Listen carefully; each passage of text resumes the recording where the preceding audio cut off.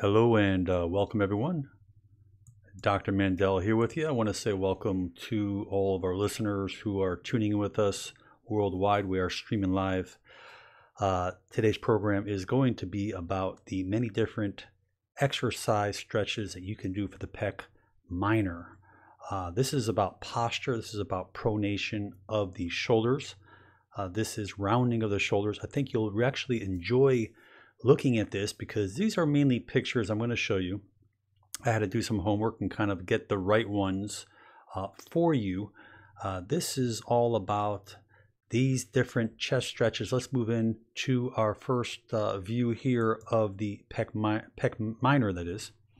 This pec minor is one of the most important muscles that everyone who has poor posture, these muscles are going to shorten. They're going to contract. When they contract, they're going to pull the shoulder forward. They're going to cause that rounding, that hunching. So when you look at the pec minor, we're looking at the origin of the third to fifth ribs. We're looking at the insertion in the coracoid process up in the scapula right here. Okay. And when they pull, it's going to pull that scapula. It's going to draw it forward and draw it downwards. And so when it draws it forward and downwards, that means we're going to get this forward hunching. Obviously, when that head goes forward, those postural muscles are going to hunch. So in every condition where you have poor posture, these are the most important muscles to stretch in the body because every time they're going to be contracted. Let's look here. You can see from the side view, you can see the pec minor here. You can just see that when the muscle shortens, we're looking at the big picture, not the little one, it's going to rotate that shoulder forward.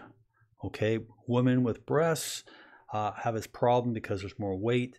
Obviously, if you spend any time or a lot of time texting, computer, driving, writing, reading, anything you're doing that you're looking down, this is going to be a serious problem. Now, what you see up on the upper left there, moving around, that is the pec minor and major.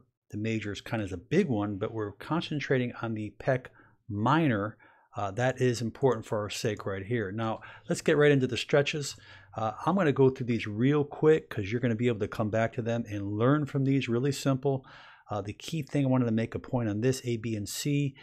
We're going to start with the elbows lower, and as B, we bring the elbows parallel to the ground, and C, we bring the elbows higher up. And the purpose of that is to stretch a different angle of that muscle.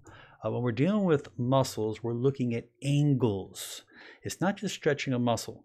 The different positionings that we hold our arms, the different angle of the muscle, the more angles that you stretch within a muscle, the better off you're going to be. The more progress you're going to make. You're going to move a lot quicker. Here's another one. Just laying on a ball, and I'm going to show you a few of these. This just dropped the arms, stretching the chest muscles. Here's another one here, taking a band. You have the TheraBand, you have other bands, and you could just kind of lift it up and just put it behind your arms. As you lift your arms, put it behind your shoulders, and just hold it if your shoulders are able to allow you to do so, and that will open up your chest muscles as well. That's actually a pretty cool one. Here's another one. You can see the angle. It's about the angle of her arms.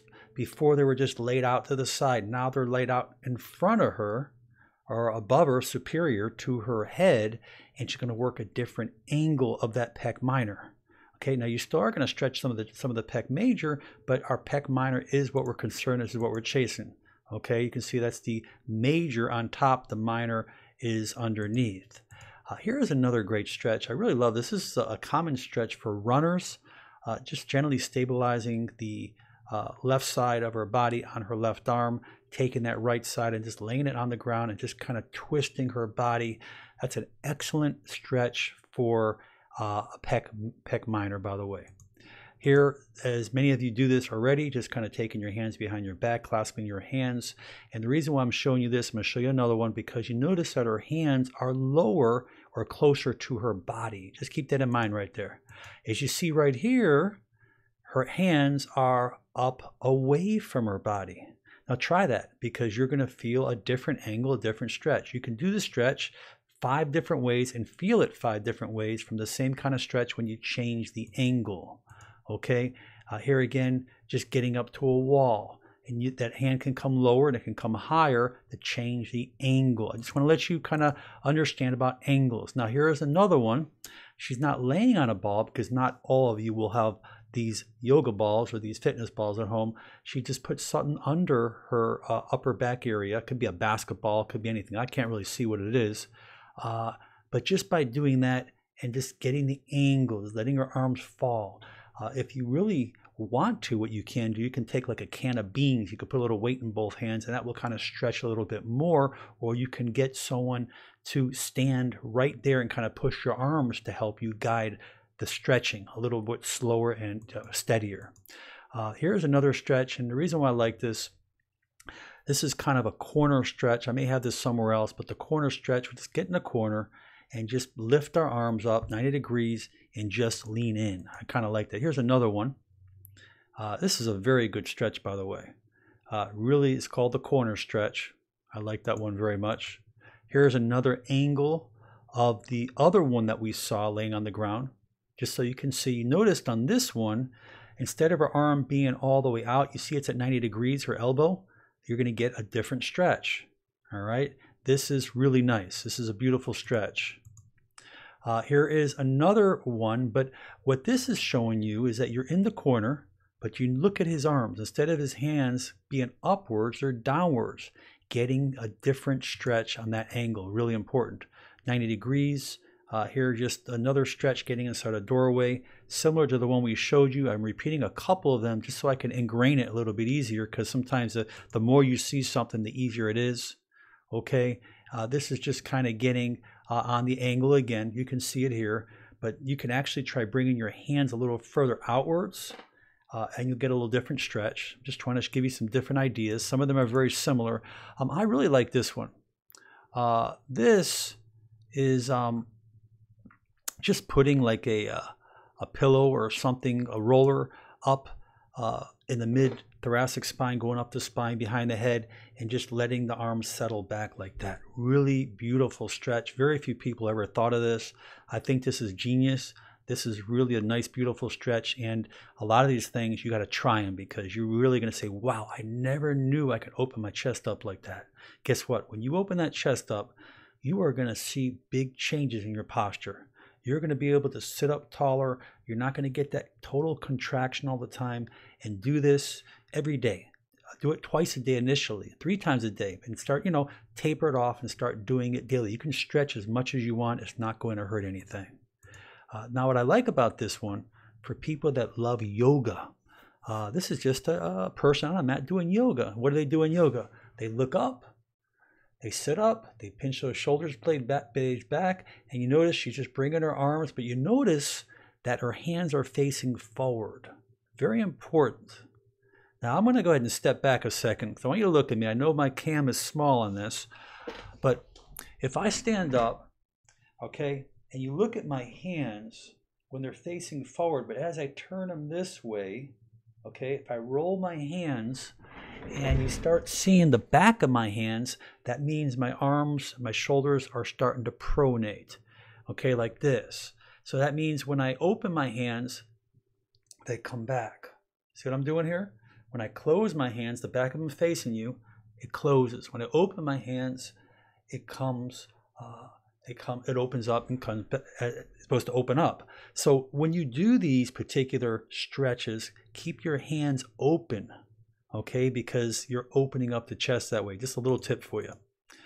Now you notice you can actually just grab onto anything. Here he's just grabbing onto a rope or something that you have at your house.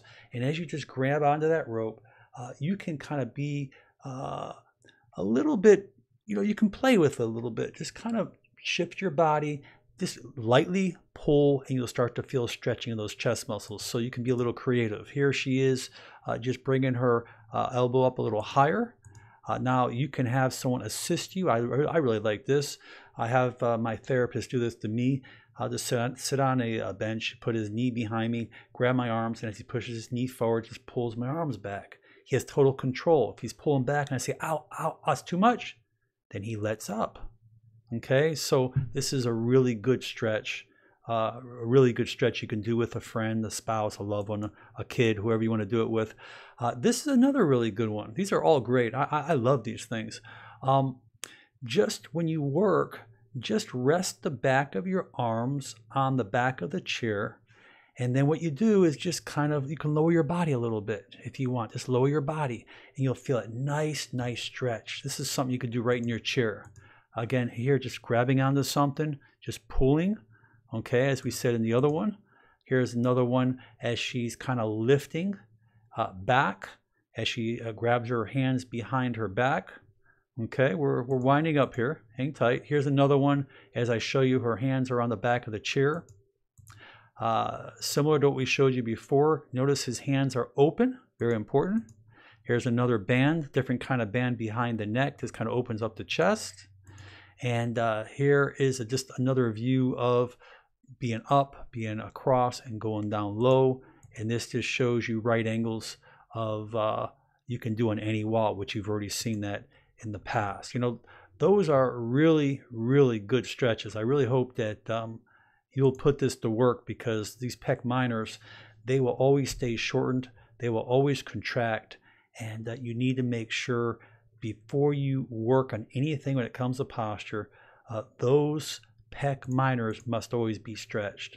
Really important. I promise you, you stretch those pecs, you're going to start to feel, you'll be able to breathe easier, you're going to be able to sit up taller, you're going to have a lot more freedom, you're going to have a lot more mobility. It's going to help your neck because you're not going to get this forward rounding, and it's really going to take a lot of stress off the spine. I really hope this helps you. Share these videos, share them on your social media.